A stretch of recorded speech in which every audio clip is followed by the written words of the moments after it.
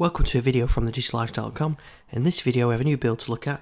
This is build 18343 for Windows Insiders on the fast ring, and you may notice that this actually is just one higher than 18342, which was out this week as well. The reason for that is 18342 had a bug in it that prevented it from going out to anyone with a device with the certain Intel chipset. So that's this chipset that's here on my Surface Pro, my Surface Go. This is the Family 6 Model 142, and it affected the 158 as well. So if you had these chipsets, then you wouldn't have received that previous build. But apart from that, that's the only change from build 18342, which you can also see on our YouTube channel.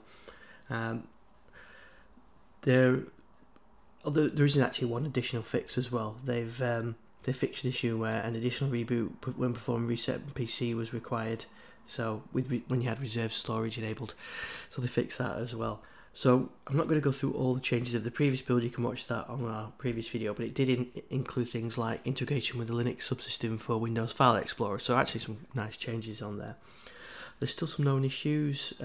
Creative X5 sound cards aren't working, and there's an issue with the Windows Sandbox when you're going to settings, and some Realtek SD card readers might not work as well.